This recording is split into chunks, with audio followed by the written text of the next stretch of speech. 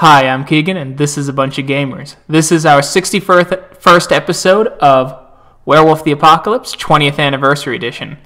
I'm going to go around and have my players introduce themselves. Hi, I'm Sam, and I play Cora Two-Hearts. She's an Arun in the Get of Fenris. I'm Tyler, and I play Kyle. He's 19, a Philodox, and has found his purpose with the Garo. He's known as Guards the Low, Child of Gaia.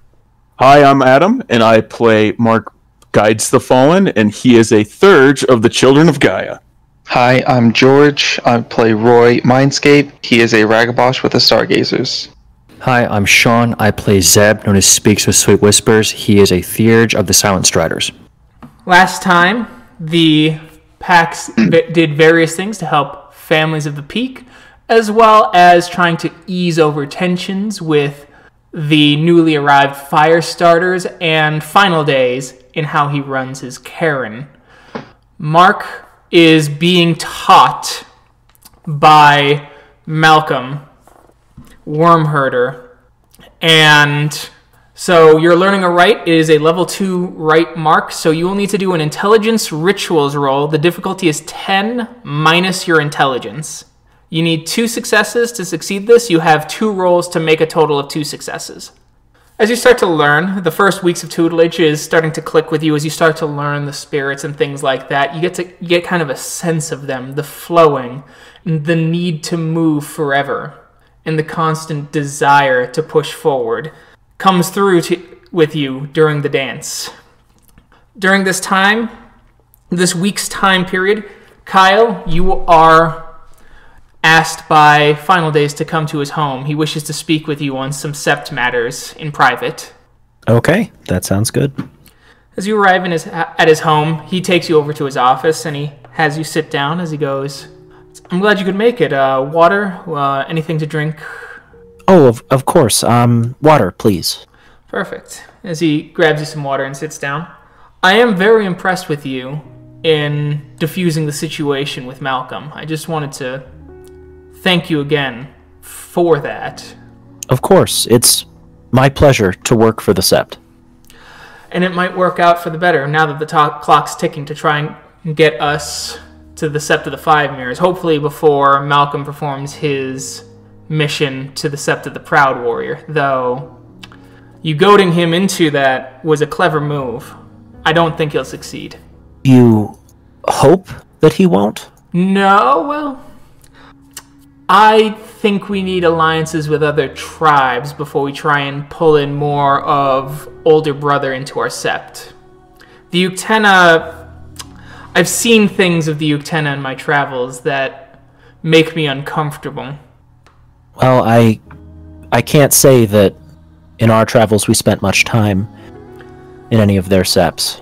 They have a desire to learn. Many, even their Arun, are very knowledgeable in spiritual matters. Unfortunately, this draws them to certain lore regarding the Wyrm, and there's a genuine fear of mine that if the nation doesn't help them, that they will be the next White Howlers. What in their lore would lead them to that? Just as the White Howlers dived headfirst into the realm of the Wyrm to fight, I fear that the Uktena dive headfirst into scrolls of the Wyrm that will corrupt them just as thoroughly as the Howlers, that the very presence of the corruptor will eventually taint their souls and turn them into the monsters they wish to fight. I've seen them use rituals that hold Banes so that they can speak with them. Some have even, in Dark Fires, claimed to have learned certain gifts or rituals from Banes in the dark places. At least, that is what I've heard from others who have gained more of their trust than I. And so, what I would like is to try and strengthen our alliances with many Septs, so that on the off chance that the Uktena do collapse into corruption, we have backup to stop any kind of major damage. And with Malcolm being a Metis, that's likely to be seen as an insult, and one that we can play off as that he was so sure that they would accept him that we allowed him to go and that we meant no offense, so that we can forge that bridge of our own accord at a future point. I had not considered that they would turn him back for being a menace. I had hoped that his fame with the Firestarters would have superseded And that it might. particular. I hope that it does. I understand. And that is why I think we should speed up our timetables with the Sept of the Five Mirrors. I'm going to open a moon bridge to the Sept of the Winterfang as neutral ground to meet with their elder. A full, roughly week, or roughly 2 weeks before we'd planned to. They seemed open to this suggestion, so I will be doing that. And I understand your trepidation in this, but I wanted to tell you this. It's something that I try not to act on as elder. I don't want to treat our cousins of the Uktena any differently than any other tribe. It's simply a precaution I wish to take, given the dark rumors that surround their tribe. Even their totem is closer to the Wyrm, as you can see by its serpentine body. I hear your words, and they give me pause. I believe firmly that it was Bee's isolation from the rest of us that drove her fall. And if we don't unite with all of the tribes, including the Uktena and the Wendigo, then I imagine they would be that much closer to falling. I don't disagree. I simply wanted the right safety measures. And I think you're right, and that we should speed up those safety measures so that we can reach out sooner rather than later. Well, at the very least, I don't have any concerns with meeting with the Five Mirrors earlier. Good. Is there any other information you wish to give me about Malcolm or anything that you see around the Sept? Information that may have escaped my eye so that I can lead more effectively. Well, despite the fact that Wormherder is a menace, he is very well respected in the Sept. And I think it likely that your disagreements with him, your argument with him especially, reflects more poorly on you than it does of him, in the eyes of everyone else. Thank you. Of course, and if I see or notice anything else, I will be sure to bring it to your attention. Thank you.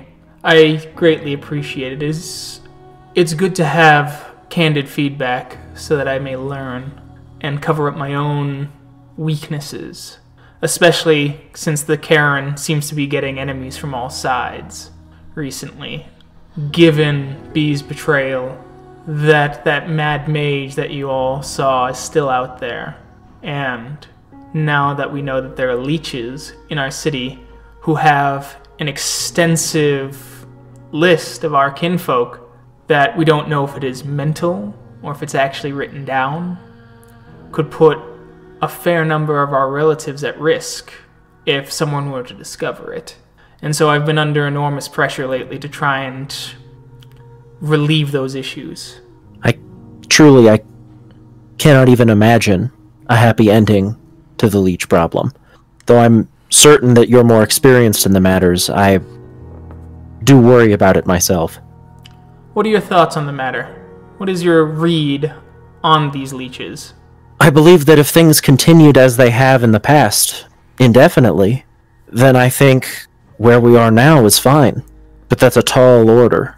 Even if leeches are, well, relatively unchanging for a worm creature, it's only a matter of time before someone more powerful may step in, or anyone can grow bored with the situation, especially given decades. Agreed. I'll reconfirm with Howling King then. He's very interested in this leech problem. I'm sure that hunting parties might happen soon, at least to discover their locations, or at least what their contacts and connections are. You said that one has connections with the police, which is troubling, given that we have kin in the police, and if he knows that, then he can hold that over their head as well. I think that we should assume that he has tendrils essentially everywhere within the city. Especially if his goal was to... These leech attacks on our kin are the first of their kind in this city. The amount of power it takes to ensure that no leeches are born here, to ensure that none of our kin are attacked, I imagine it's sprawling. That's true. Well, that's a good point. We need to get a good head count on how many leeches there are, though. See how he's doing it. If we only knew... We know so little about them. And their 4 tribes. Well, you know, it may help to speak to the Glasswalkers in Denver if they could get information from one of the leeches that they find. The fact that few leeches have come here since the leech that did come here was from outside of the city and purposefully tried to antagonize, to start a war between the 2 factions here. Perhaps it's possible that leeches elsewhere know that Colorado Springs is not a safe place to hunt, and they might be able to shed more information on the leeches here. It's a good idea. I will take that into advisement then. And how are you doing? How's Cora?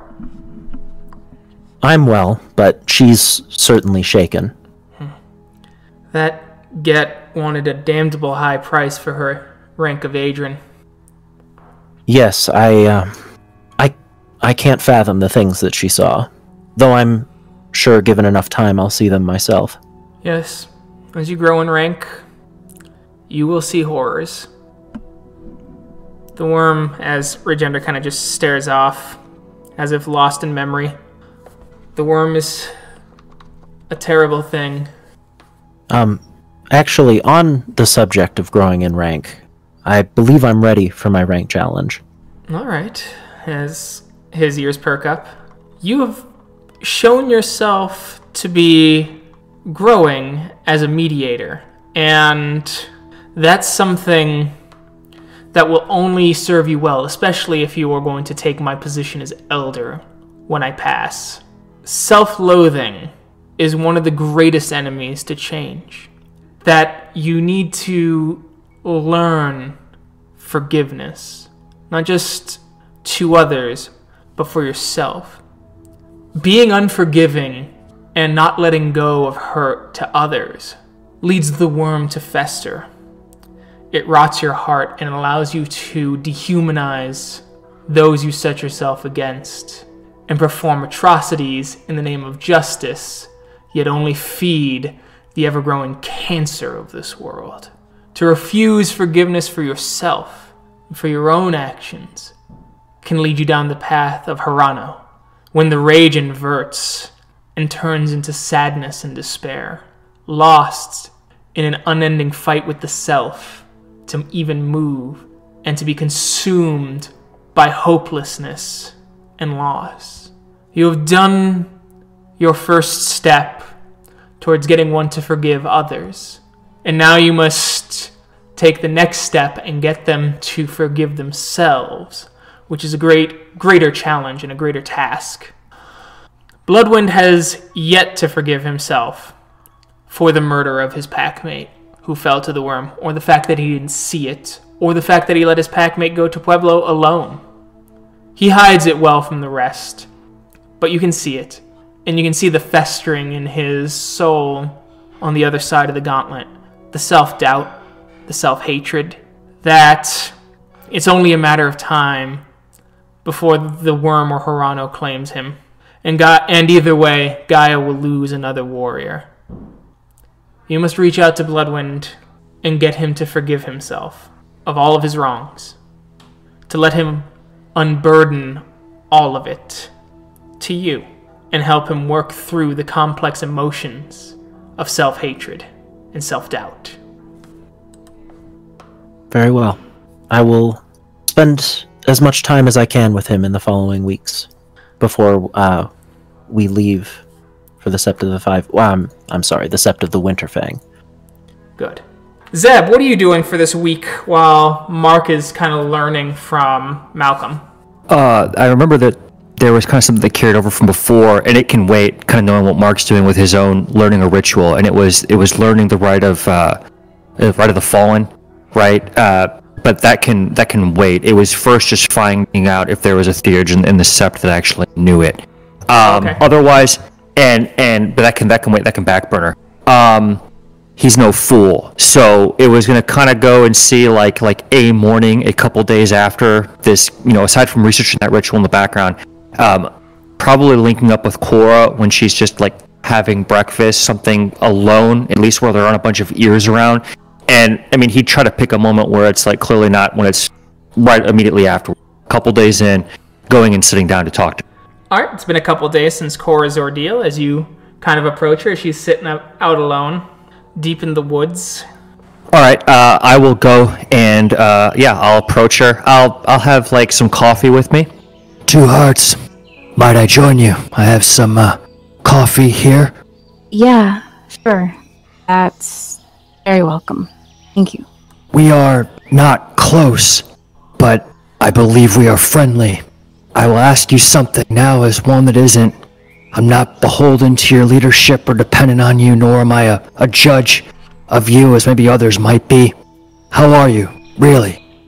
Honestly, I am shaken. Not in the way that it would shake my convictions and my hatred of the Wyrm, but I am shaken in that there are so many more horrors that I suppose our low ranks protected us from.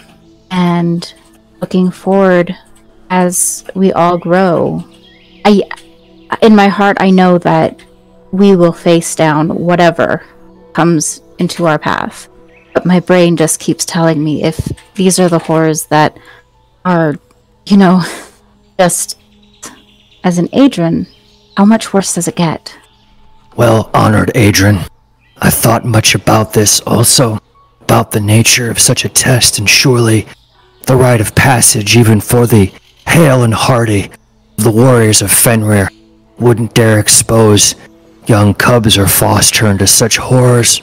Part of me reflects that maybe the test isn't over quite yet.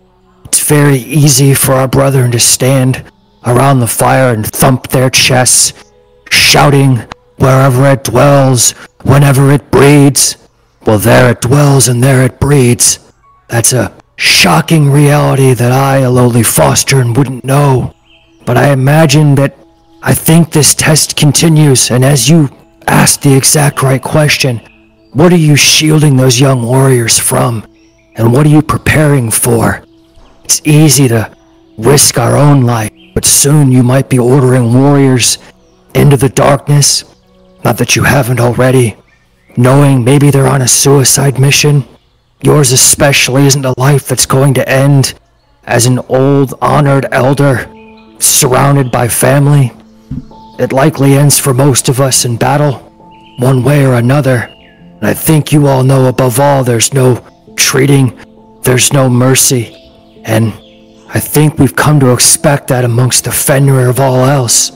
We know you'll fight, you make the impossible possible. Not that you need any help with self-confidence amongst your tribe. But this is, I think, the real demand. I think this is when the facade of many would fall away, and lesser people would maybe realize the cause isn't worth pursuing. But asking the question of victory too, I think, is correct. I can only imagine how this came to be revealed. But I am glad you have made it through. I thank you. And you're right. My life will not end in old age. I won't let it. But I am glad in a way that I made it through and that I was able to experience the horrors that were in there. Not because I enjoyed it at all. It was terrifying. It was horrific. It was enraging. But I'm glad because I know what to expect, at least a little bit. I'm not looking strictly at minor Banes and Mori and things like that. I'm looking at real, true evil, and I know a little bit of what to expect now. And it prepares me better for the battles ahead. Think there will be another challenge to consider. You are an alpha. I am fortunately not. Consider, too, these exact horrors you've seen. Cost, magnitude, the scale. These will be things mighty difficult to articulate and still in those that maybe have a little bit bravado versus experience. That might be a bit of a test of patience. Well, again, the warriors of Fenrir handle each other own just fine. Others in particular might not begin to understand. I'll attempt to focus a packmate of mine in his imitation and understanding, his method acting, perhaps, to alleviate one channel. I understand a certain packmate of mine has introduced his own challenges through his method acting and understanding. I will do my best as a favor to you, Honored One, to maybe ensure that there's a little bit less interference on his quest for enlightenment. I'll do my best to ensure that, we focus appropriately. Now let's maybe think about more pleasant things and enjoy this coffee that has hopefully not gone cold as I've droned on. It's fine. Droning is A-okay. And to be completely honest, your packmate, as much as he enrages me, does make me stop and think, which is his job. Says Cora very, tightly, I guess. Though he could throw in a few jokes now and then. So, with that, Roy, during this week period, you were approached by gazes from afar. Mindscape. Gazes from afar. How are you doing? Good. How have you been? How are you adjusting to the new Karen? It's taken some time. Definitely different from what I'm used to. But then again, I've been on the road for quite some time. I can understand that.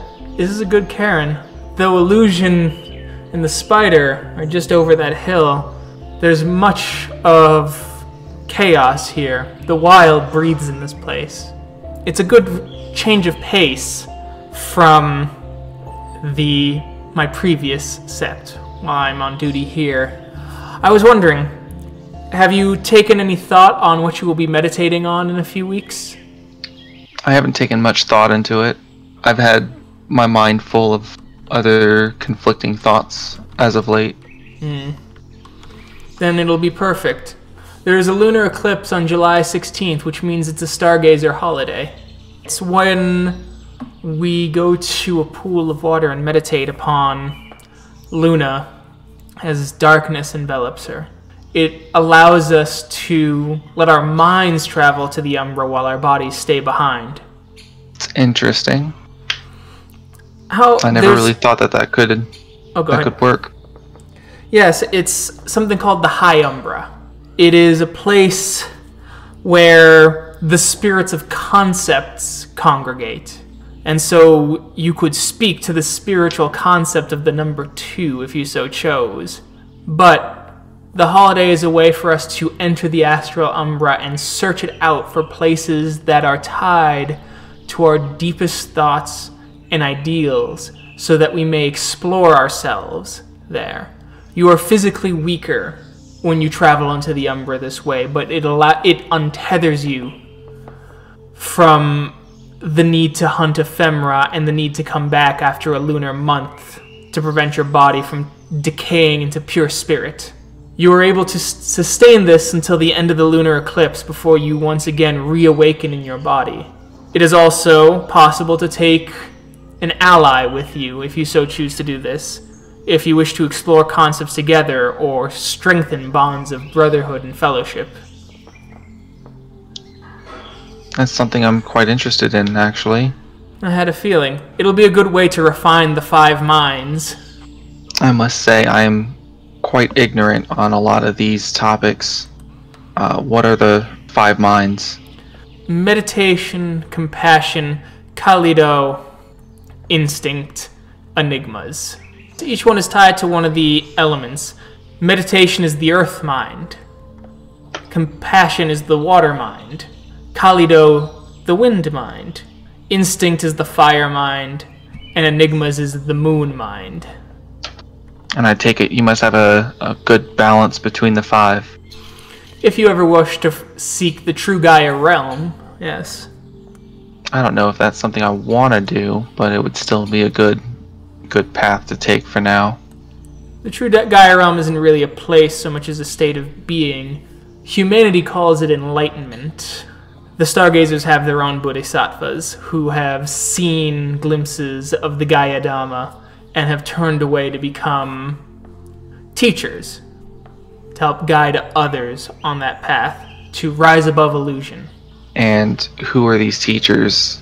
Do you happen to be one of them? I am not. I am a foster, though I plan to reach Adrian very soon. It's simply that I've been tied with our people in greater numbers than yourself. One is Clytal. She is the 996th incarnation of the first Stargazer, constantly reincarnating and returning to teach us. Some say Kai Lin, the creator of the actual martial arts style Kalido, was also one of our bodhisattvas, and that his incarnation still wanders around the Stargazers now, learning and refining the art and teaching it as a humble teacher, never revealing himself so that unworthy students do not seek him out. So these teachers, you don't really find them, they find you.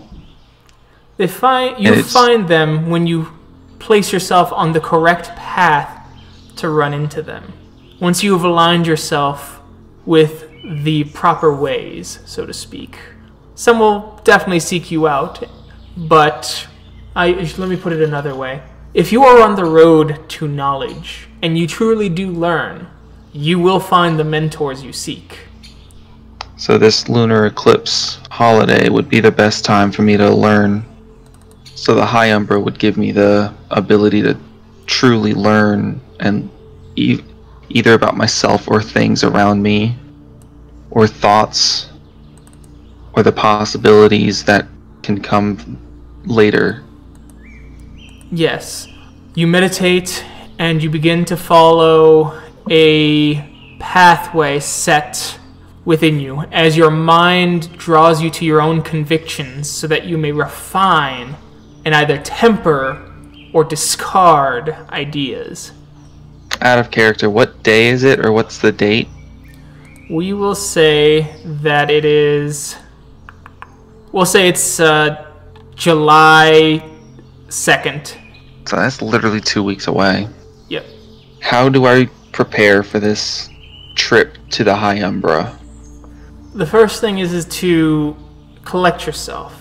Spend some time reaffirming yourself with your instincts.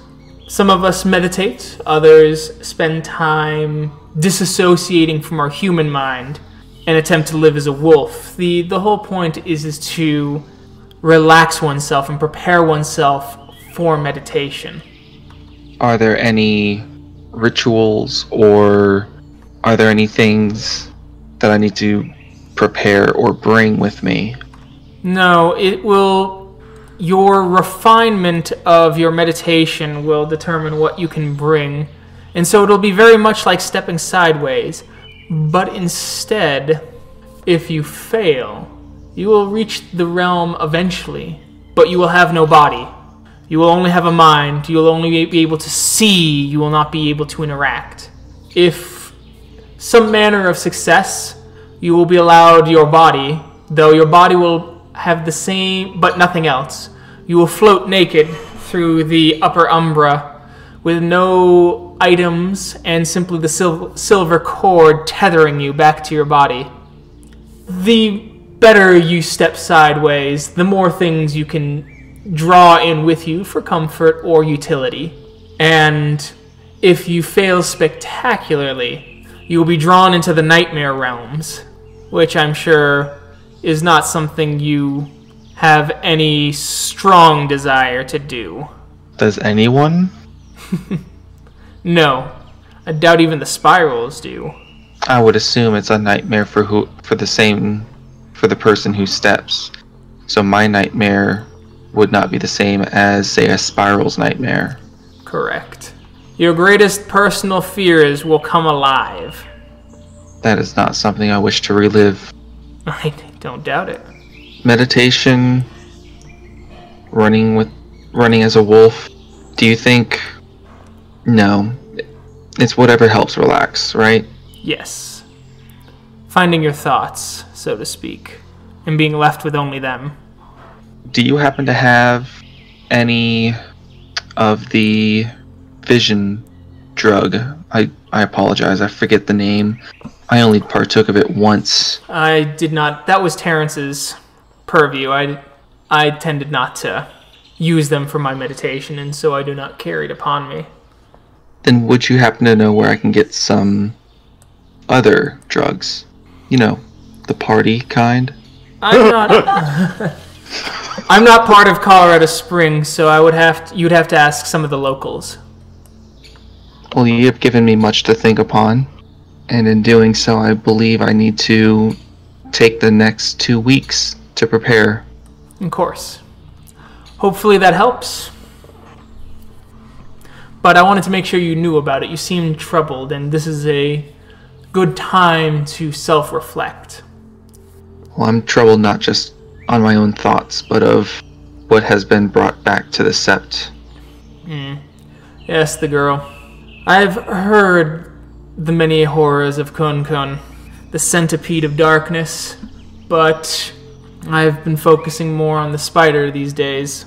It is sometimes easy to forget how terrible pain and suffering can be and what its actions will do. I too have been focusing a lot on the spider, but with current events I have been pulled away and haven't been able to focus too much on it. That's alright. Many tribes don't, and even members of our own tribe are too focused on the serpent. Anyway, and so we'll go to Cora. Me. You seek out Bloody Snow as she's doing some basics, as she's talking with the warder, seeing how she can help. Adrian? Bloody Snow. You have a moment? Yes, of course. I'll be right back. Thanks. I wanted to thank you for my rite of passage. It was difficult, it was horrific, but it prepared me to an extent, at least. I'm not sure what comes next, but I learned a lot, and I just wanted to show my appreciation for that opportunity. Thanks. So I guess big thing is, well, you're going to have responsibilities I won't have.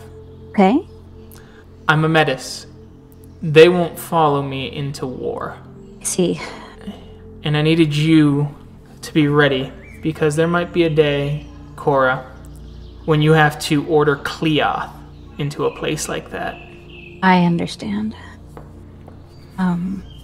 That day, I'm sure will come too soon. But I'm glad that you took the lesson to heart. Definitely. Yeah. So, was your challenge anything like this one? Or... Mine was done to put me in my place. I was a fierce Arun. As you know, we don't have a strong presence in the Sept of the Green. It's primarily Bonars and the fight between them and the Shadow Lords for control of the Cairn. And, well, I went to Agatha for my rank challenge. I thought she would come up with something creative for me, and she did, unfortunately. She told me to go to the Sept of the Hidden Glade, which is a Fianna Cairn. There were a few Metis there, and I had to stand in line with them, learning all of their lessons, while the Fianna talked about the curse of their birth, the taint in their blood, the fact that they aren't worth normal Garu, without frenzying, and them being able to say the same to me. For 2 whole days. I was also not allowed to sleep. And so my will was drained.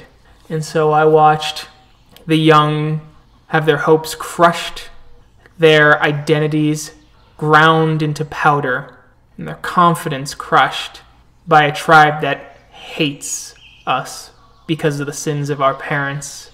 And Agatha said that the lesson was required to temper my rage, lest I fail to see the apocalypse.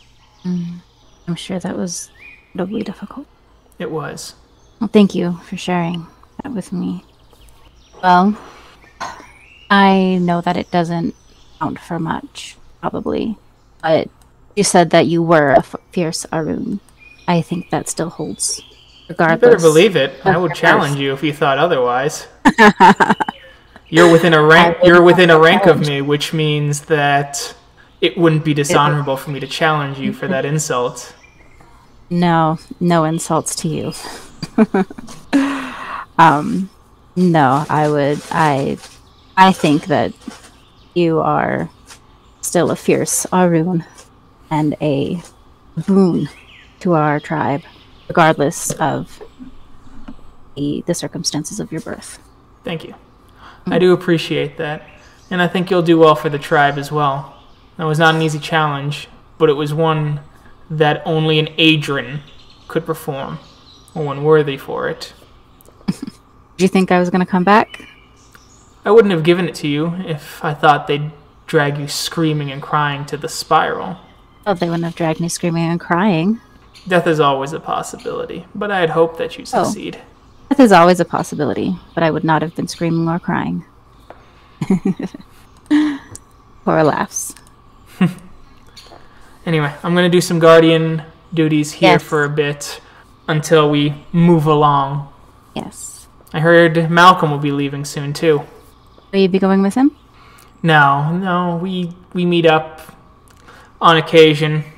We have our fun, we talk, we share stories. We occasionally travel together, but not this time. This time we're on separate paths. Can I get a perception empathy? Yes, you can. Cora was going to be like, I think you should travel more together. I think that would be good for both of you. So you get the sense that she's kind of sad. Maybe see if you can travel along with him next time, sometime soon. I think that'd be good for both of you. Yeah, maybe. I don't know. I'll have to convince Heather at that point. She's pretty all gun-ho about all of her missions, as, you know, as she's wont to do. Philodox and a Black Fury. Well, how about this then? Maybe ask him to come visit you when he's done at Sept of the Five Mirrors. Or is that where he's at? No, he's going to the Sept of the Proud Warrior. And he's done at Sept of the Proud Warrior. Like I said, might be good for both of you. I think you might be right. Just a suggestion. I think it'd be good for you. It'd be nice. You said that 3 times. I know. As she looks at you with suspicion and then walks off. Cora will just smile and turn around and wave and bye. Time sort of continues on. Zeb, is there anything additional you want to do? Yep. So yeah, let's kind of speak to another theurge about visions and about the right too, if possible, but most definitely about visions. Yes. About visions, okay. There's several theurges here that you could speak to, each one who would bring their own sort of perspective. There's, of course, Fate Dancer. I've spoken to her before, right? Mm-hmm. Yeah. There is Andy Paints with Twilight, who is a Black Fury. There is Louis Earthwalker, who is a child of Gaia.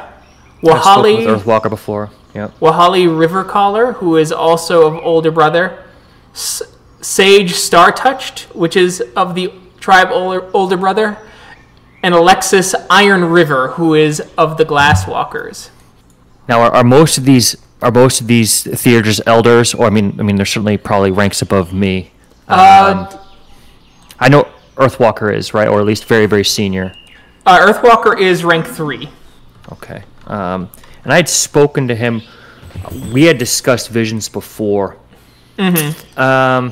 I will speak to him again. Okay. Earthwalker is wandering the park, doing some basics in the physical world, cleaning up trash, things like that, keeping it healthy, and giving nourishment to the physical side of the gauntlet to aid the spirits on the other side. Okay. I'll probably just do something similar, just like have like a satchel with me, just picking up trash, and just kind of walk upon him along the path. Okay. Greetings, friend, as he picks up another can. We had spoken before, and I wonder if I might speak to you again about the dreams and visions that we've had. I'd reflected much on your own. I was wondering if perhaps you've had more, if perhaps more had been revealed to you by Owl or others. No, nothing too prophetic, at least. I've had a few minor visions here and there of a great lumbering titan falling asleep next to the airport, but I haven't sussed out what that vision means yet. That is quite a vision. I will reflect on that, and I thank you for sharing. I would ask your other thoughts now, as a warrior of the Fenrir has completed her challenge and spoken more about the Wyrm and its depth. What did you reflect on when you heard those words? I thought much about the nature of the challenge and how for a warrior like that and how much, what we depend on for them to do. Knowing the darkness was there, I can't comprehend it because my eye did not look upon it. But what do you think is this merely a portent, or just knowing an enemy is before us now? I think it's mostly knowing an enemy is before us now. I've seen many horrors of the Wyrm, and I think her challenge was foolish, quite honestly. To walk into a hive alone to kill a single black spiral dancer is foolish and dangerous, given how few of us are left in the world. But it seems like a traditional bit of bravado that follows the get of Fenris like a cloud. It is difficult to look upon the endless churnings of the corruptor, though, and not seek the comforts of frenzy, and to claw away at all who stand before you. Even as a theurge, I feel that deeply. I have chosen at times not to tap the rage within us because I know it would burst forth in a font that I cannot control. I reflect on this much, and I hear your words, and I agree.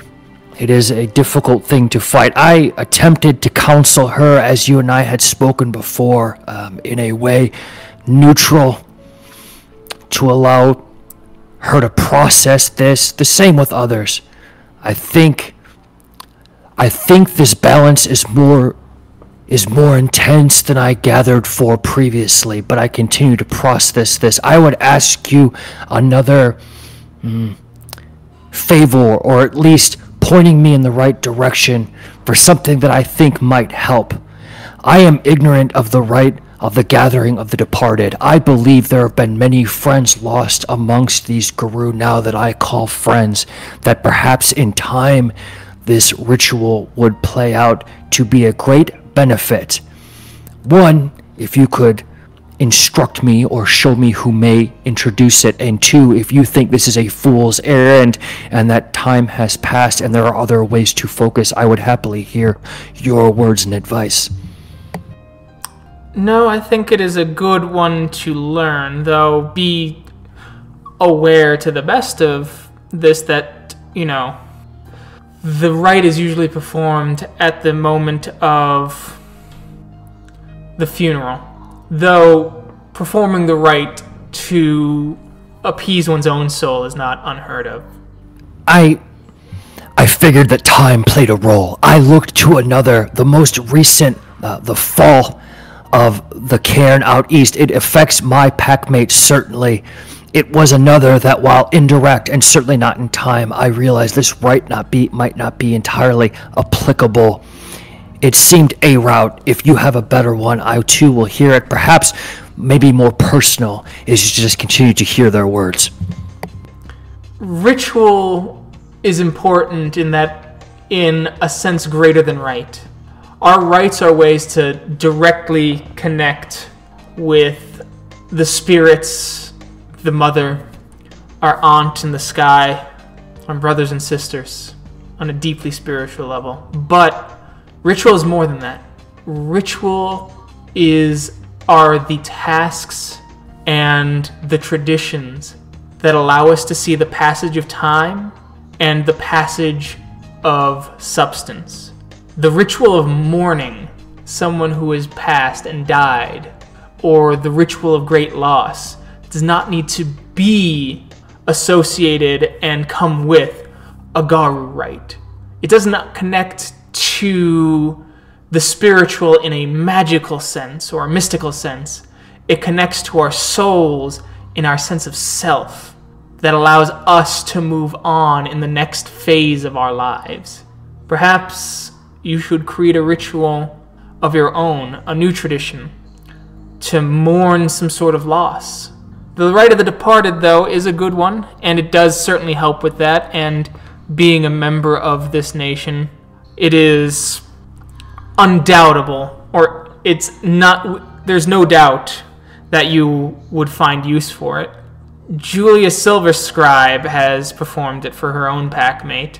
It is typically within the purview of Galliards, but a few theurges have learned it as well. Perhaps you could learn it from her. I thank you for that. Have you ever created a ritual of your own? This intrigues me, and I believe that this might serve as a starting point. Speaking with her, speaking with you, would you guide me in such an endeavor, or would you know of someone else to also speak to? I realize that this is more than just rote instruction, that there's much more to it, but this is something entirely new to me that I have never heard of before. Me and my pack have had several run-ins with spirals up in Cripple Creek, and they've been rivals of ours for years. We have several battle scars from them, and actually our first battle scars came from that pack. And so every year on the anniversary of those scars, we come together and we revel in the forest alone.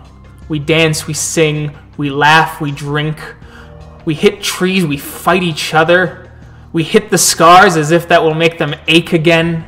It is a reminder that we lived another year, and it is another year in which we can exact revenge upon them, and another year that we held this cairn against the spirals.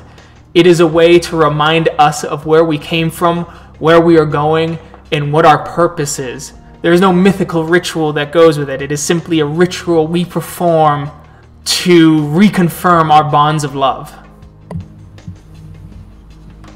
This would inspire hope in the wake of mourning. I thank you for your time and your wisdom on this, and I believe I will have much work to do. Thank you. Of course. And I'll just tool around with him for a little while longer on the path, picking stuff up and tending to things in a normal way, Keegan. Sounds good. Mark, you're at the river again as Malcolm is once again instructing you as he goes. So you feel it like this, and you put your hands in the water. Remember, the dance is important. Right. It's as if we're simulating the water itself. Exactly, you become one with it. The river is more than one spirit, but they're all connected, as we all are, to the spirit world, to the wolf, to man, and finding that balance in the river allows you to feel out. Feel anything dark or unnatural that crosses the bounds of that river, or that seeks to taint that river from outside of its purview. You can sense corruption in the snow as it leaks into the river. You can sense it in the groundwater if it tries to bubble up and fester within the river. You can sense it, or the river can sense it, if something corrupted crosses the river. And if you get your spirit companions right and your network of spirits correct, You can get the river to tell those spirits, and you have an early warning system. It is a simple ritual. I see. And all it does is make the spirit more aware. But if you are devoted to the spirits, and you give them due reverence, then the spirits will tell you. I see. It's a spiritual communication. Exactly. I see. All right, let's try it again. You ready? Ready. As he kind of laughs and he just pushes you over. Don't fuck up this time. I'll laugh too, and I'll splash some water on him. As he laughs and he grabs your arm and he pulls you out of the river. Yep. Okay. As you continue on, Kyle, you find Bloodwind alone. He is in lupus form. He hasn't really been seen too much in the Karen these days. First, I have 3 questions out of character. What was Bloodwind's packmate's name? It was Iron Howl. Iron Howl, yes. And then, this is just a reminder, persuasion isn't obvious, right? No, it's not obvious. Okay, wonderful. And then, what rank is Bloodwind? He is Adrian right now. Okay, perfect, thank you. Kyle will bow his head slightly and say, Bloodwind, Rhea, do you think we could spend some time speaking? The wolf's head slowly lifts over and looks at you. It seems to be contemplating. Can I get a perception empathy? Absolutely. The fire in his eyes is out. It flickers up for a moment. The old angers, the old passions. But they've been on the decline for months. The wolf takes a deep breath and makes a barely noticeable motion for you to sit to speak. As its head plops back down into the pine needles and twigs, he takes a deep breath as you notice the insects crawling over his legs, the few mice that dart in front of him, fearing for the jaws, though his interest seems elsewhere.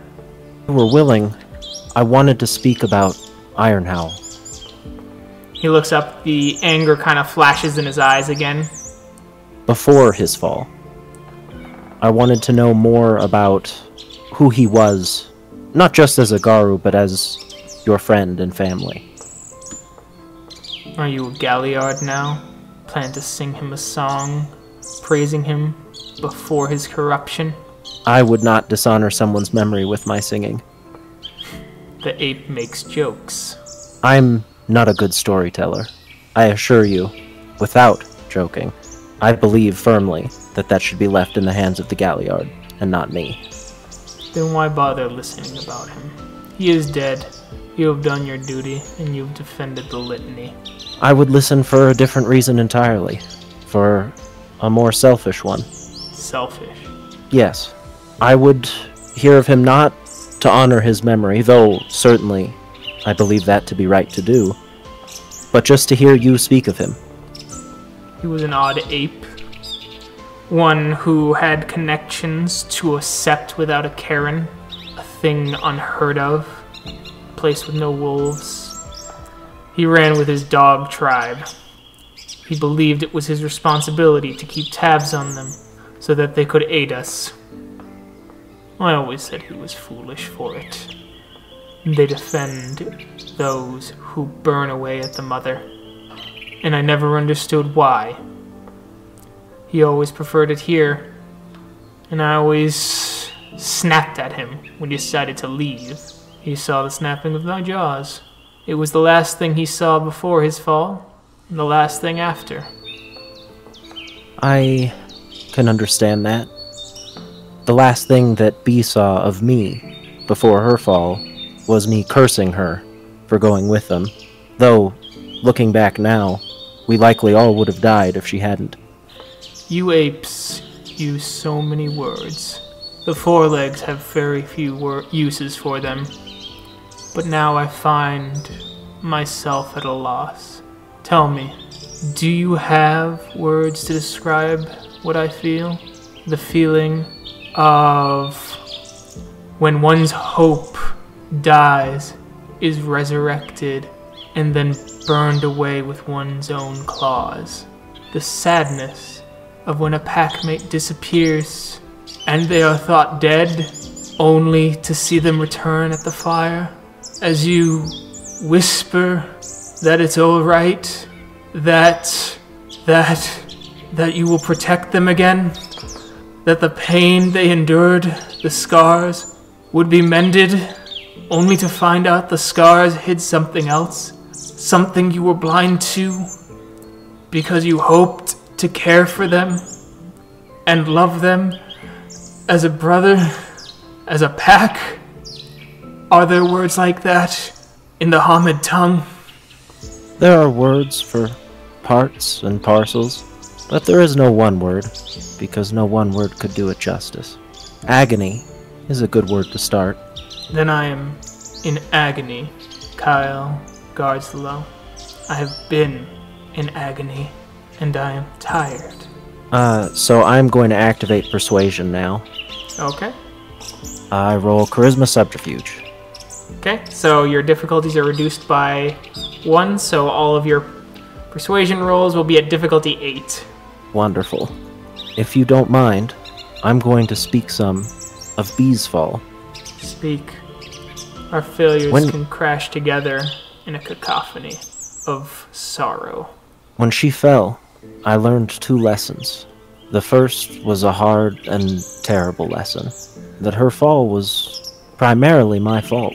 I kept her at a distance, admonished her for her failures, but I didn't guide her. I showed her rage, but not the love that a packmate should. I didn't show her what was wrong, what could help. I was so sure of the Garu way that I felt she should find it on her own, even though I had just stumbled into it and found it good, and that, more than anything else, drove her from us. But the second lesson came later, and that was that the rage I had harbored, not the rage towards the fallen bee, but towards myself, did not help me, did not help the Garu. It hurt us both. When I saw myself or my failures in others, all I would have to offer them would be the rage that I had held within. If my pack, or the packs that we run with, mirrored my same failures, I know I couldn't have helped. My words would have been tainted with agony. But in time, I learned that I could take that lesson, the first lesson. I can understand the hand that I had in her fall, but let go of the self-hatred and the taint, and help prevent my own walk towards the spiral. But more than anything, it meant that I'm here, and able to help the other Garu that remain. My pack, this Sept, even the pack we brought with us. That's fine. I didn't push Iron Howl to the Wyrm. It was my inaction. I did not die next to him. It was my hope that blinded me to the rot in his heart.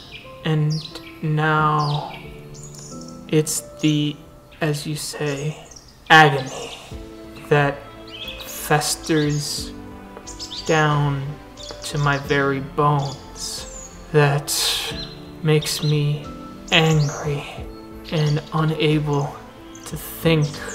How does one continue forward after ripping out his brother's throat? How does one protect his new sister when he has failed one so badly before? How does one go on when his brother's good deeds are erased from the lips of all around him, and his name is whispered with contempt for the fall your inaction had a hand in? There is nothing that you can do to change the past, but there is everything that you can do to help your new packmate and the others who remain, who I promise feel the same way that you do.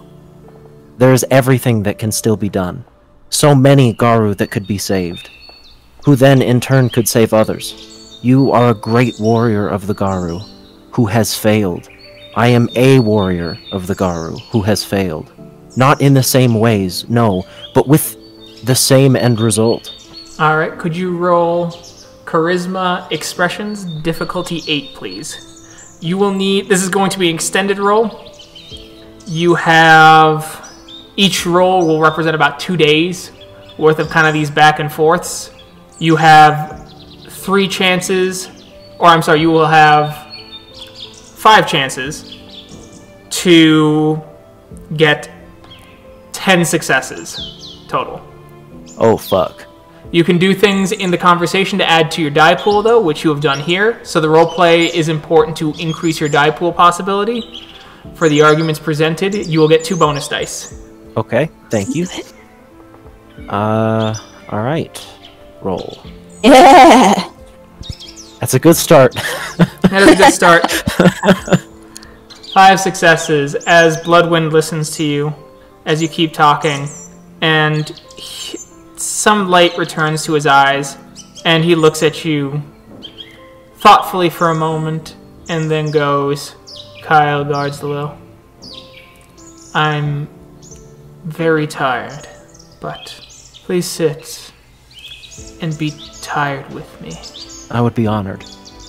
As you sit and the stars come out, and he watches them, the sadness still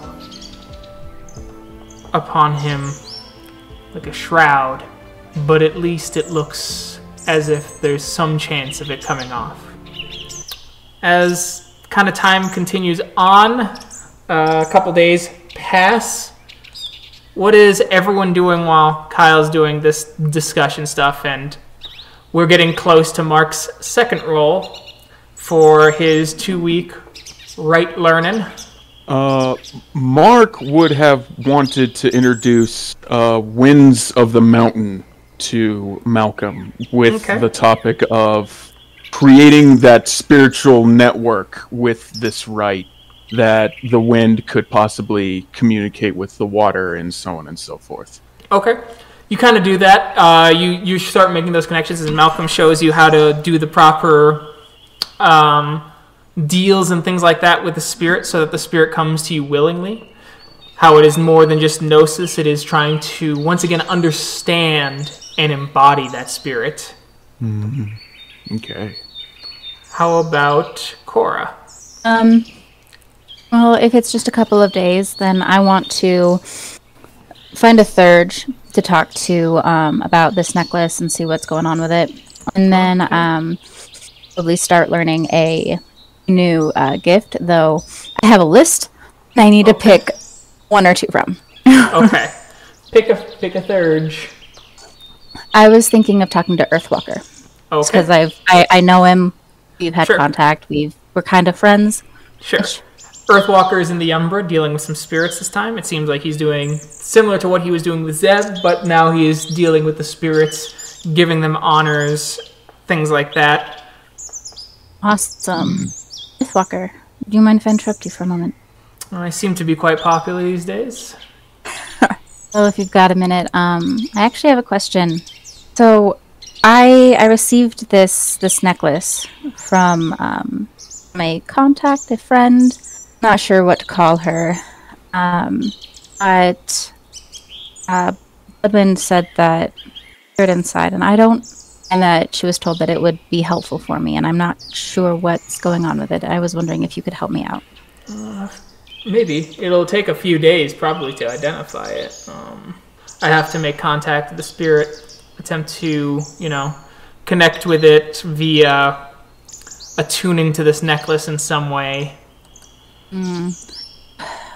Well, would it be best for me to just attune to it and figure it out that way, or?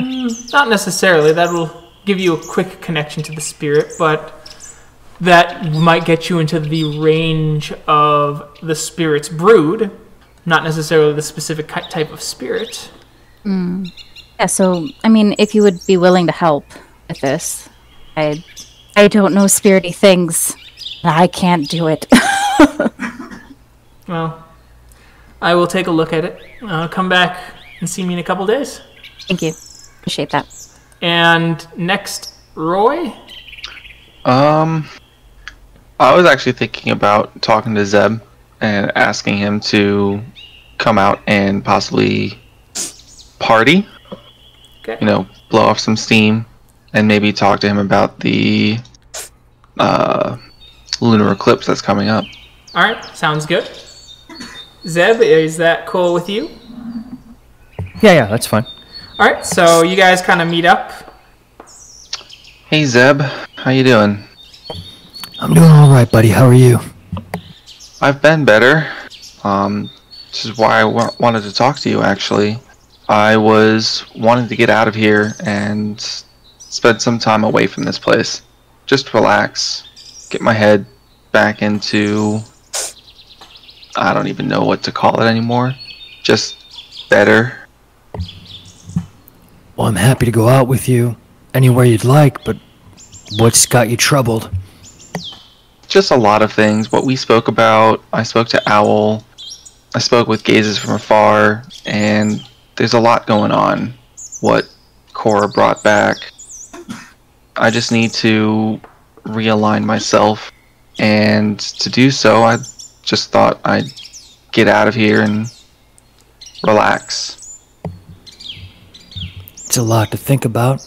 I understand. You can only dwell on so many things all at once. I might find it best to think of nothing. Sometimes thinking about nothing is the best way to come to the conclusion or the path you need. Lead the way, Roy. Let's go to a bar and start drinking. Alright, you guys go to the bar, you start drinking. So, Zeb, have you ever thought about the future as far as where you might be or what your plans are? I think my plan's pretty fixed, Roy, but I suppose I think about the future often enough, knowing that there'll be one more journey to take, one more place to go, and hopefully one day I'll wander out there somewhere and just not come back. I take it this is something that's been crossing your mind quite a bit. Yes, I don't really know what my purpose is besides to question and to think. That's a pretty good purpose to have, though, Roy. There's a lot of people that could use a whole lot of thinking and a whole lot of questions. Questioning is good. Thinking is good. But who is there to question me? I'm from my understanding and from talking to everybody, I'm here to put others in their place, not in a negative way, but to humble people. And I don't know who's there to guide my hand. You've had a lot of folks come your way that gave you just exactly what you should do, through their own lens of what they think you're supposed to do. So I see the challenge there, where you have to determine how your role plays out with those you interact with. I think you started to a degree in trying to think like other people, but rather than imitate, you can just empathize with them. I can't advise you either, because I depend on you too to question the things I might do and introduce things that I would never think about normally. You've had solutions to things that, while different, were acceptable in the time and place to make sure, for instance, I wasn't killed. This is a good thing to reflect on. I'm curious, what did Owl's words speak to? Those are words that I weigh heavily above all others, above anyone else that would dare to tell me what I should do. Exactly that, is to question. Have you found yourself struggling with the questions that you should ask? That would probably be the nail on the head, actually. I couldn't quite find the question to even ask myself. Consider something we've done recently, and that was going out there to try to help the volunteers in this town. And that could have easily turned into just a murder spree of corrupt policemen and others, until through bloodshed alone we found the goal that we wanted, an outcome that we thought was best, because that's what the people needed. The question therein, and fortunately wisdom prevailed. The question would be, what on earth would a murder spree result in? What would be the goal? To just kill all the time? Now, the equal question too is, why would we spare so-and-so? Is the corruption too deep? Has it gone too far? Why is this the only action you've left yourself with? And an even better question for a decision maker, for an alpha, why have you painted yourself into this corner? Why do you not consider something else? And sometimes the manner in which you ask that question is just as important as the question itself. So you're not antagonizing them all the time, because an antagonist is troublesome and wearisome and a burden. But instead, you merely say, why do you limit yourself? And that is a heck of a question to ask a whole lot of people, dominated by fear and remorse and doubt. I'll take another drink. And since when have you become such a ragabosh in nature? I have looked to counsel people with wisdom that I myself either have failed to follow or cannot necessarily enforce, maintain, guide. So I don't believe that I am anything other than a counselor for you here and now. Those are questions that I would ask myself, but to hear them asked by an outsider, by you who would demand an answer where I might ignore myself, is very important. Your will acting upon someone else to demand an answer to an uncomfortable question. Questions that when we look in the mirror and you say, who am I and what's the point? That's a hell of a question to ask, to dodge repeatedly. For you to ask someone about their essence, about what they are doing, about what their goal is, that is important. I would value you for asking me those questions. But I understand too, here you are, looking at yourself now, wondering who you are and what are you about to do. I am but one person, again, whispering in your ear. But perhaps this would help if I am only echoing words you've already heard. If I am countermanding them, that is certainly not helpful. But again, you are yourself, Roy. This is a very fortunate thing for you to be able to decide exactly what your role is and dictate it yourself. Then let me ask you this. Would you go on a journey of sorts with me through the Umbra?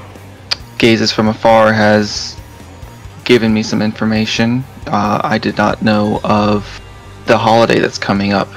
July 16th actually is what is a lunar eclipse. It's the closest that we can get to the Umbra from the physical plane, and we can travel to the High Umbra. It's a place where we can look for further answers, and I can take a friend with me for either assistance, guidance, or just companionship. Would that be something that you would do with me? It would make me most glad to go with you, Roy. I am glad to hear you look to the nature of the wild and the Guru, as you have taken in that of the Weaver and others. Here now is a viewpoint that is your own, to impose and control. I am honored as your friend and packmate to go.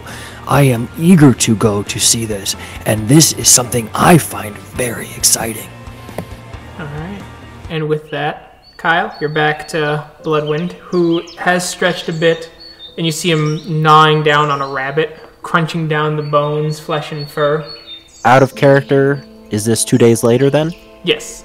And then, what is Bloodwind's new packmate's name? I know we've met her and spoken with her, but... It's Andy Paints with Twilight. How are you today, Bloodwind? Hungry. May I sit with you again? Sit. As he continues to gnaw.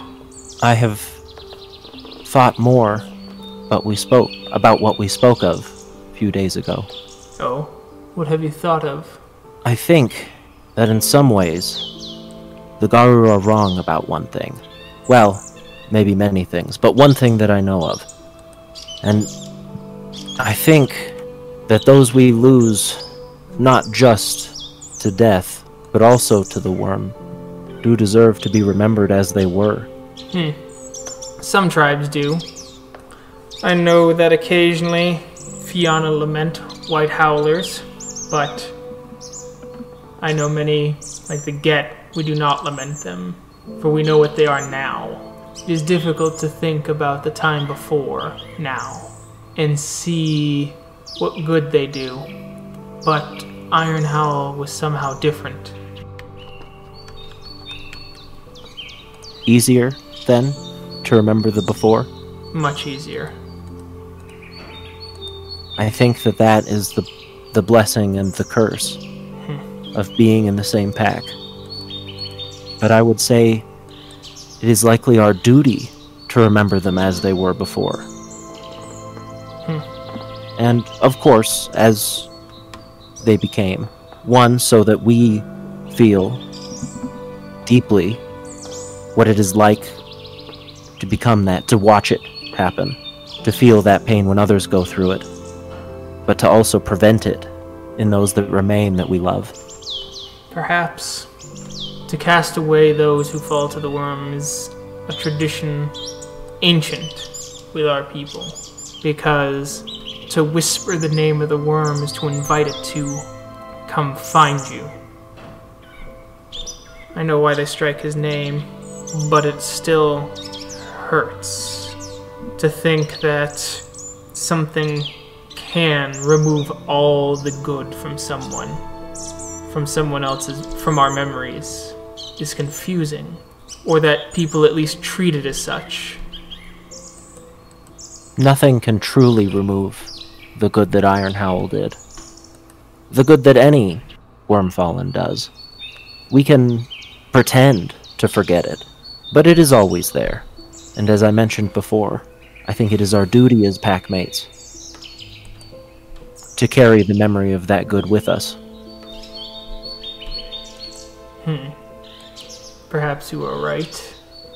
So, make another roll. Diff 8. One die for this one.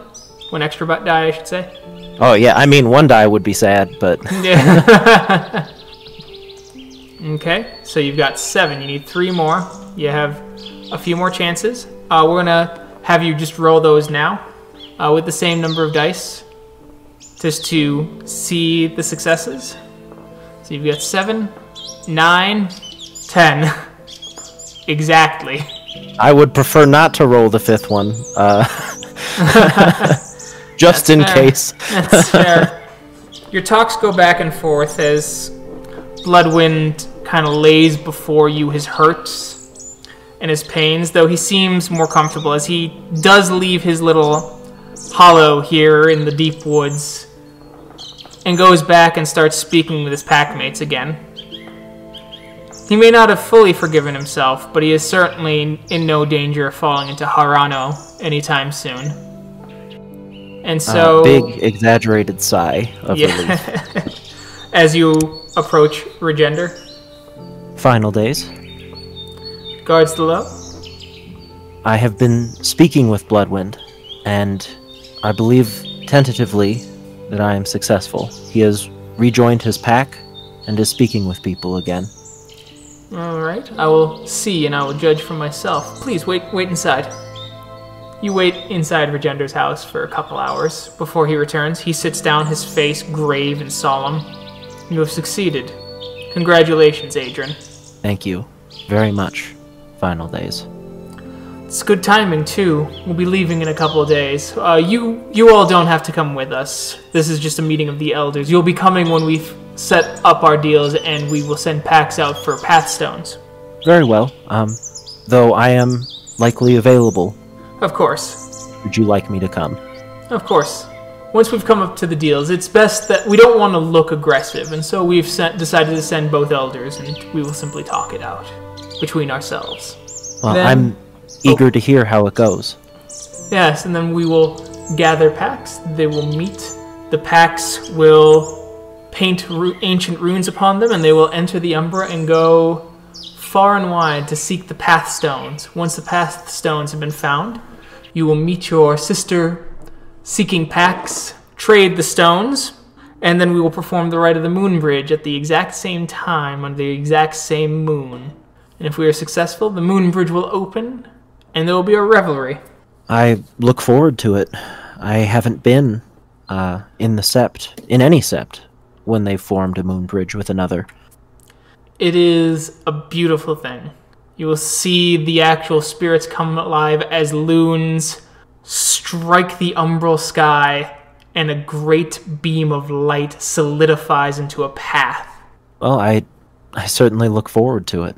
Me as well. All right. And then, Mark, I will need another roll as you are with Malcolm learning his right. You just need one success on this. Alrighty. Intelligence rituals, difficulty 10 minus your intelligence. Haha! You successfully learned the rite from Malcolm. Woo! As you finish the dance with Malcolm, as you touch the Great Spirit and you see the illumination of moonlight shimmer all the way up as it snakes through the forest, and you sense for just a brief moment that it reaches the peak tops where the snow melts into new rivers and gives it life, the rains that feed it, the heat that pulls from it.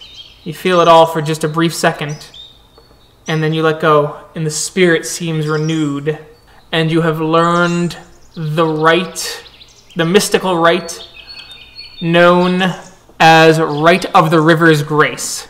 It uses the standard mythical rite rolls that can be found in the core book. Awesome. Heck yeah. I have 4 rights under my belt now. Woo! I'll turn to Malcolm, and I'll kind of smile at him and shake my head and go, "Thank you, Worm Herder. I don't know what else to say." No need to say anything. Just do right by the spirits. As always, brother. Thank you for coming to learn this. Of course. As a theurge, and as a Children of Gaia, it's my duty to make sure the Septs are maintained. And with this, I will make sure this Sept is maintained. Thank you. And so, a few days pass. You're all kind of just hanging about in the Septs, doing your own things, kind of relaxing, finally getting a little moment to breathe for a few days, so to speak. As you collect yourself, as Regender nods to all of you and prepares for his trip to the Sept of the Winterfang. You hear, after just a few moments, as the moon bridge presumably was supposed to open, a massive crash. Kyle, you feel something in your pocket shaking as everything feels wrong, and you notice that the sun has kind of a strange tint, even here in the physical realm. I will immediately check my pocket. You pull out your worm fang, and it is black. Krynos, and yell, "Something has gone terribly wrong." As you hear in the distance the...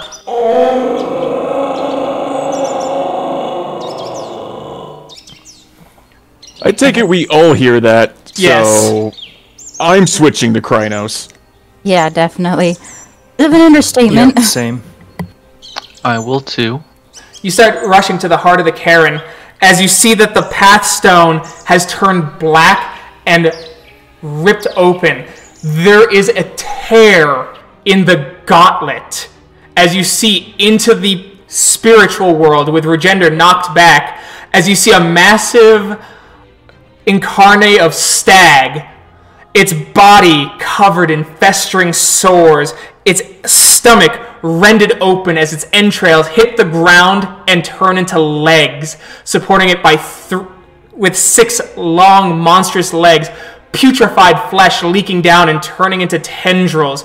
One eye socket melted away, revealing a crimson light and a ripping pattern leading down the entirety of the side of its face and down its throat, opening up into a massive maw with needles and daggers in every which direction, with roping tongues swirling out in various directions from its gaping maw, each one capped with a fleshy protuberance that resembles a human face, writhing in agony and screaming.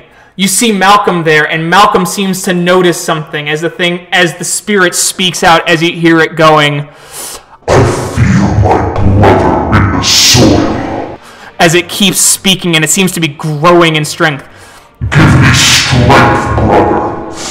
Give me strength so I can..." Feed, and out of the same kind of flesh that you have on the inside of your cheeks, a pair of hands rip out from the side of its massive maw with broken bones forming jagged claws as it turns, and its eyes, or what you can at least think our eyes dart in all directions as they open up along the sores, weeping pus that hits the earth and corrupts the very grass as new bane-like creatures scream out of the earth itself.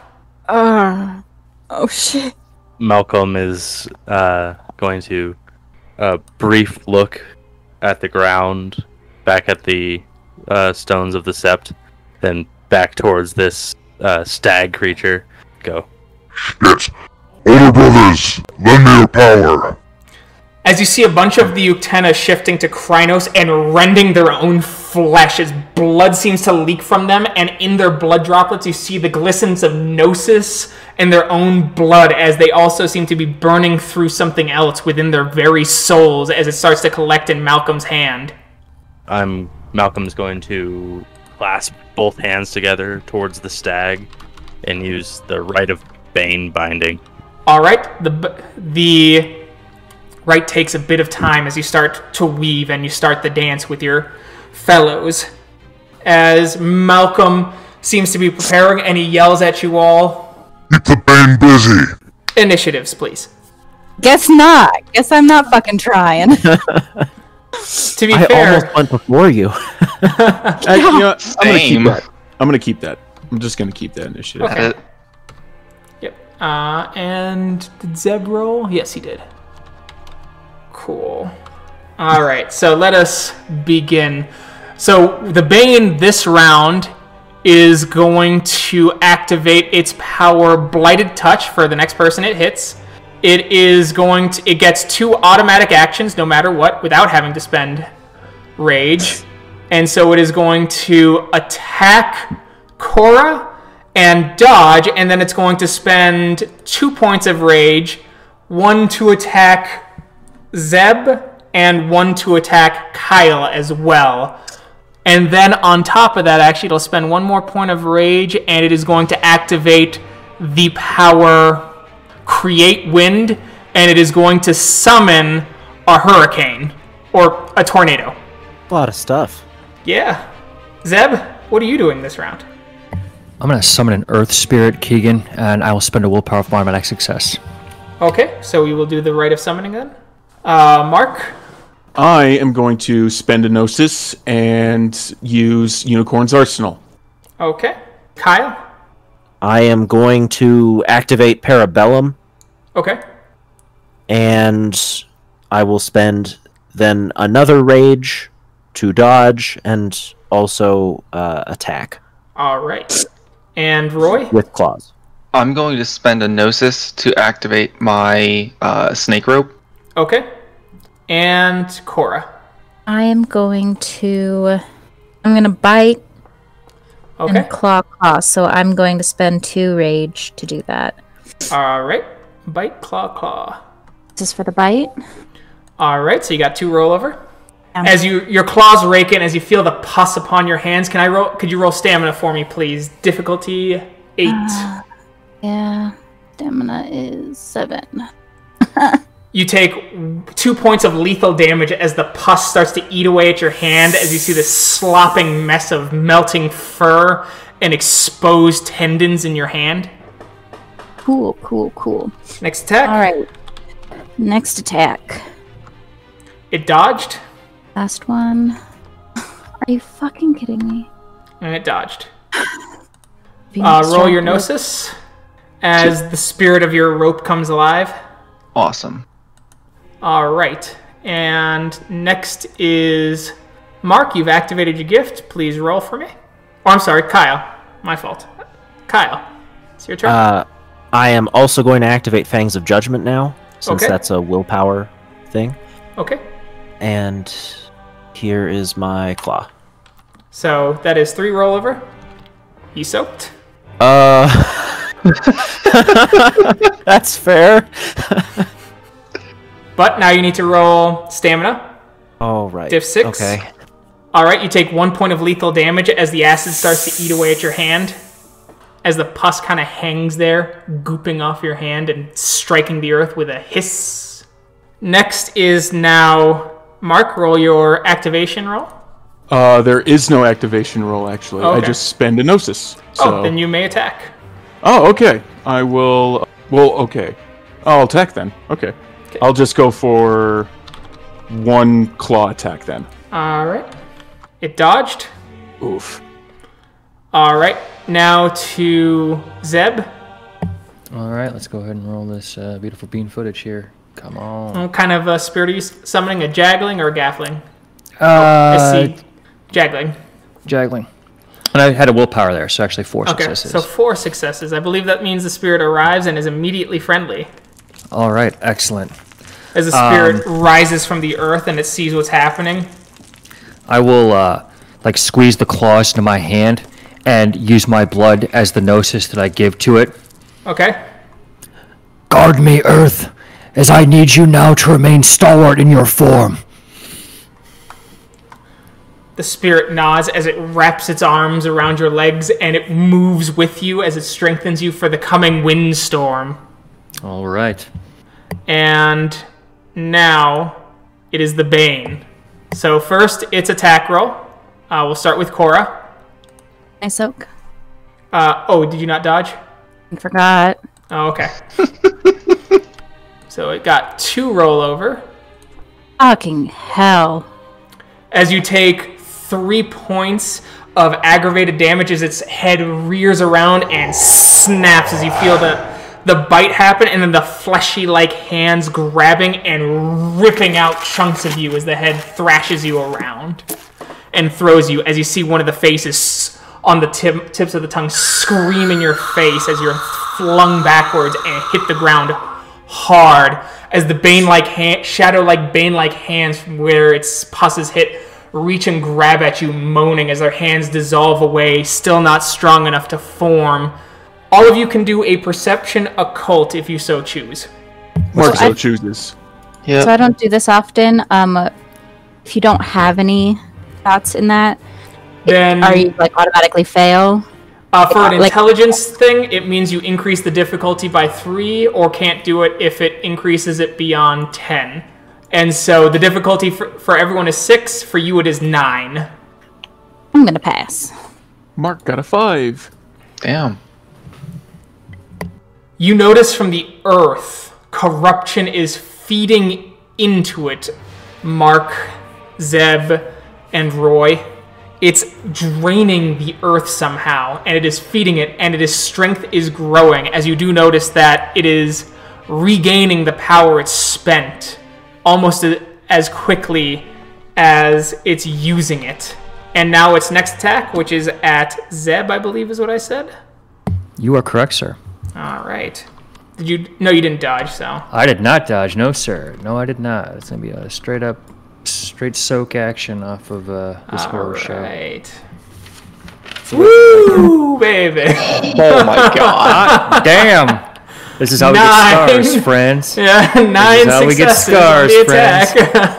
Oh yeah, this might be it. This might have been a good game session, friends. All right. Final Fantasy 10 music starts playing. It's like, oh man.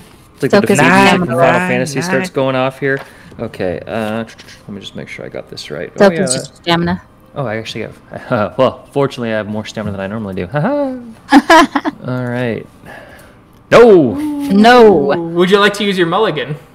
God. Yeah, that's probably a real good idea. All right. Let's use the old mulligan. Otherwise, this is going to transition to Wraith the Oblivion pretty quick. All right. There we go. There you go. So you took 6 points of lethal damage as the tongues wrap around. It bites. It flings, and it tries to pick you up. It has no success. As your right leg comes off at the knee. You'll have to spend a turn focusing on regeneration to reattach your leg as it is standing there with the Earth Spirit holding it straight up. All right. That's fucking gnarly. Okay. And then the final one, I believe, was for Kyle. Now it gets to roll for summoning a tornado. Also, don't forget about the Blight Touch. Yes. So the Blight Touch, it has to spend a point. So for Zeb, your worst personality trait is going to be coming out, potentially. Oh, good. So I'm going to roll. So I need you to roll... Yes, you must roll willpower, difficulty 6. Okay. If you fail, then your worst personality trait comes out, so you're good. right. Cora, same to you. I wonder what her sorry, worst personality trait is. Holding breath. No! Fuck! So your worst personality trait is out for the next hour. Oh man, she's gonna be pummeling Roy. Yeah. Yeah. I thought we fixed that. So no, Damn it. no tornado comes Subconscious. about. Now, at this moment, Malcolm flings out his hands as you see his arms explode into bloody pulp, almost, as you see his muscles exposed as his blood turns into black lightning, touched with bits of balefire as it forms a net. Malcolm, roll Wit's Rituals, difficulty 7, as you have drained your companions of older brother to strengthen this net with their blood, their gnosis, and their willpower. As the net forms and it clasps against it, as you see the energy that is draining from the earth stop as it slams into the ground and is held there, as it's screaming and clawing, held there as it flames wrap around it and hold it. As it's held there, as it's looking up at you, unable to move, the flames lick at your own flesh slightly as Final Days goes, Howl for the rest of the Sept. We will kill it together. I thought everyone would have heard that. The horrors. others were The also in crash. the city. Oh, that makes sense. Yeah. And so a call goes out, and the whole Sept returns as everyone activates their greatest gifts, and they beat this creature to the ground together as an entire Sept. It takes a while, and many walk away with burns, and certainly some leave with scars. As Zeb, you have a ring of scar tissue around your leg. Dude. Yeah. You're a freaking... Oh my god. Cora, your hand is now knotted with scar tissue as well as yours, Kyle, from the pus. The corruption is bled into your skin as the scar tissue is gnarled and horrifying to gaze upon if exposed in all forms. Damn. Awesome. Damn, one fucking damage.